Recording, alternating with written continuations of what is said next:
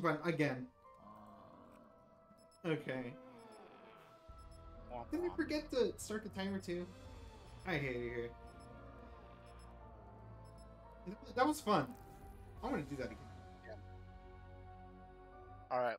So for the next question we're doing, I'm gonna do a dirty, not safe for work, truth or dare generator.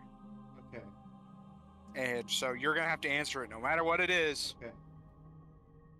And I say that, and then it gives you something actually kind of milquetoast. It says, "What's the most romantic thing you've ever done?" Romantic thing. Be in a relationship.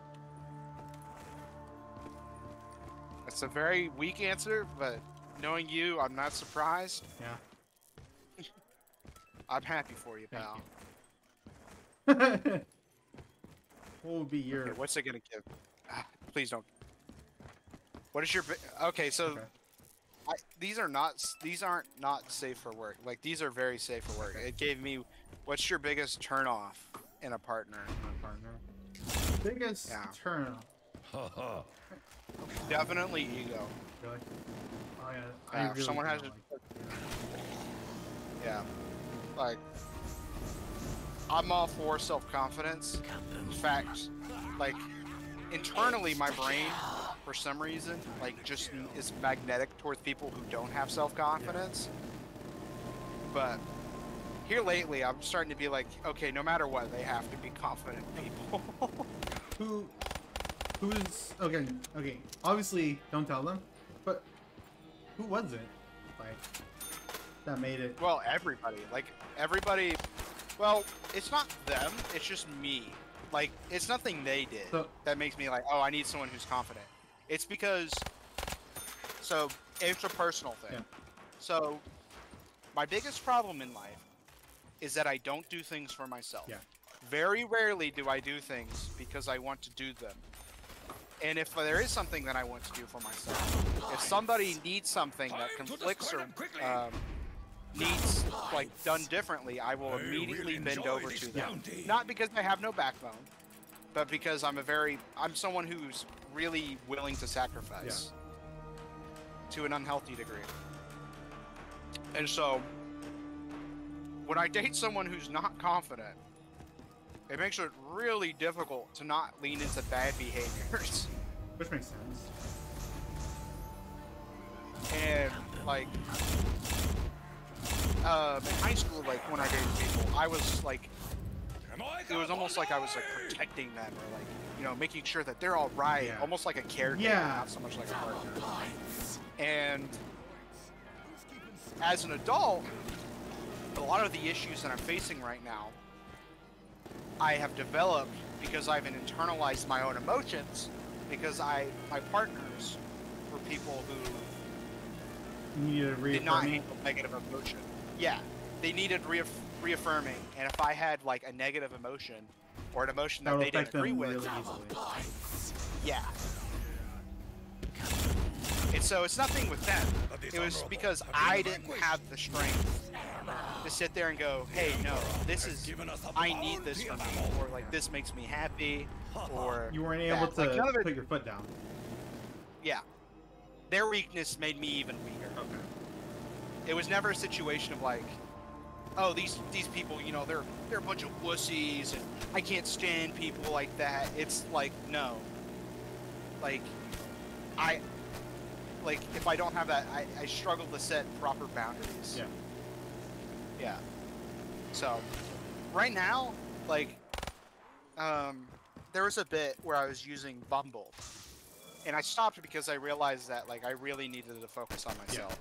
And so I just deleted it. Yeah. Like, long-term.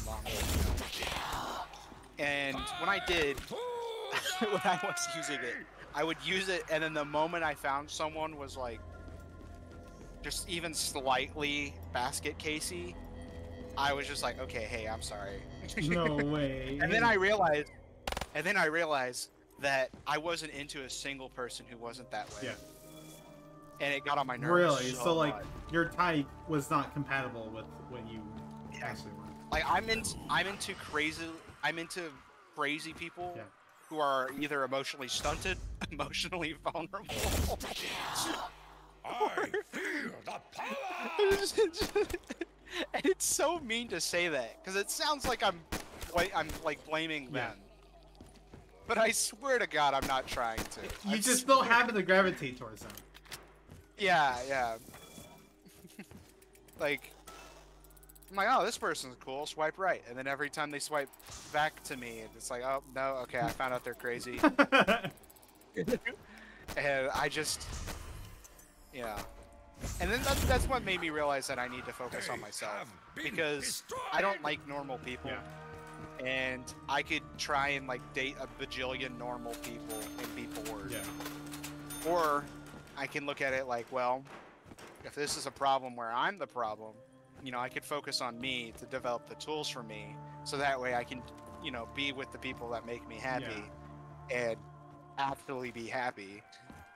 Yeah, so like when you do better yourself, who's to say that your tastes won't change, you know? But at least, at the very least, you'll be able to like put your foot down more often than you did before. You know? The thing is that, it's basically just boundaries. Like, it's basically me being like, I need to be able to set my own boundaries, because like the problem would be is that like no matter how big or how small, I would just completely negate any boundaries I put for myself. Like, I would be like, okay, yeah, I can't stop whatever I'm doing to help this person emotionally. Or like, you know, I need to be able to express my emotions without worrying that my negative emotions will give them even worse negative emotions. Like, I'll say that, and then in the moment I just stop doing that. And then but that's my biggest turnoff right now. But it's also my biggest turn on, because of course it is. You're quirky with that. Yeah, I'm quirky. Alright, next one for you. What's the best feature of the question asker? Oh, what's my best feature? Best feature. Yeah. I'm gonna be honest, you just don't know when to quit.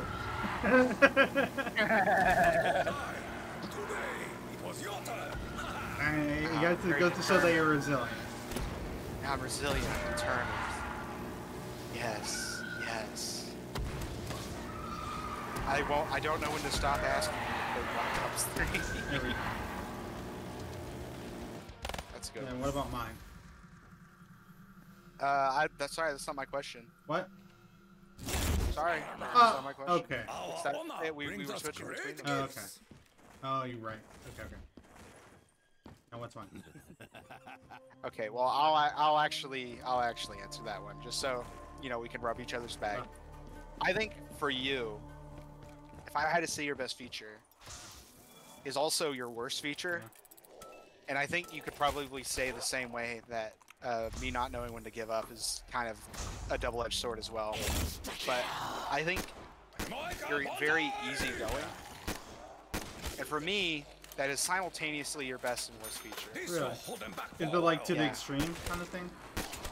Yeah, because like for me, I've really I've only had a really intense friends, and it's something else that like caused me to not really have the ability to do things for myself. Coincidentally, becoming friends with you has put me in an environment where you're honestly worse at it than I am. What?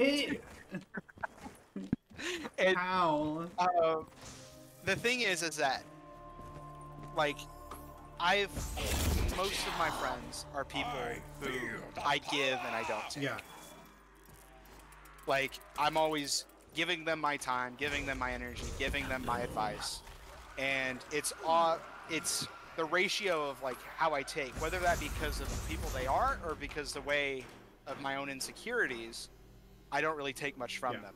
But because of the way that you are the way you are, it's really hard to give you anything. And then it is to take. And it's kind of the same way where it's really hard for you to take things from people than it is for you to give them, you know. I feel like that's true. Because of that, it's a type of friendship that I'm not used to having. And there's situations where I'm like, come on, Chaz, just tell the person no. But then there's plenty of times where it feels like I'm actually allowed to ask things from you, where I didn't feel that way towards a lot of other people. And so then the challenge becomes of like, well, you know, how do I have that in a more healthy way as well? But yeah, that's that. It's pretty interesting, Yeah. you know? Yeah, it totally makes sense. And I'm gonna be honest, I guess I'm at that kind of point in my life where I'm okay with the way I am. Yeah. I'm at a point where I'm like, I'm okay with where I am, but I'm trying a lot harder to be more. Yeah. Because it feels like since I graduated high school, I dedicated my life to becoming okay with my life. Yeah. And then because of that, I kind of like ruined a lot of things. And so it feels like I'm just now starting to be like more than okay. Where it's like, well, like, yeah, I don't want to be just okay anymore. I want to be like, I want to pursue things want and to I want to be thrive. happy. I want to thrive. Yeah. And, you know, part of my, the issue of just being kind of like always giving and never taking is that like things are more okay if I always give and never Yeah. take. Because when I start to take, you know, that can make someone upset or, you know, blah, blah, blah, blah, blah, blah. So. Okay. That makes sense.